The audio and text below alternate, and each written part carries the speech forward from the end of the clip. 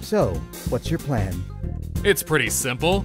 We furtively get into the place with the best possible food around, absolutely for free, without waiting in any line. Fine. But who's that guy? This is... Jinx told me that he knows how we can get to every place here without ever getting noticed. But sadly, she hasn't warned me that this son of a bitch is taking some overly high payment for that. Smart. Then let's use those secret ways of his quickly.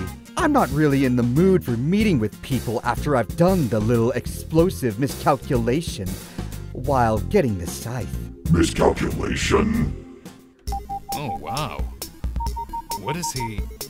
Showing us the way, you dumbass? So we start from the festival district, and we go there, and there, and... why are we going around everything? It's because... Nah! This doesn't make any sense! I have a much better plan. I have this! What? Are you gonna dance for us? Not exactly. We all get in my lion head and go straight through the main road to our place. Are you out of your damn mind?